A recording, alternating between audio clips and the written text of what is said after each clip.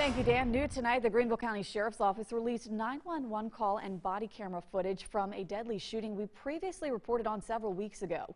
Our Elise Devlin breaks down the footage, but we want to warn you, this video may be disturbing to some viewers.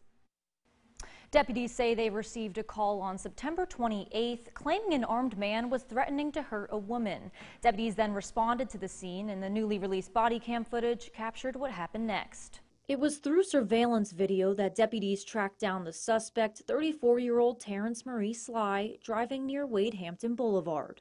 Deputies say they followed Sly to an address on Edwards Road and surrounded his vehicle. Body cam footage shows the suspect holding a gun and later firing at least one round at deputies. Greenville County deputies returned fire, killing Sly. The Greenville County Sheriff's Office says they're still investigating the incident. And these investigations may require our team of investigators to conduct multiple interviews, review audio and video recordings, and possibly analyze forensic evidence. Our office will not draw any conclusions about whether the deputies' actions were consistent with our policies and in accordance with the law until the investigation has been thoroughly completed.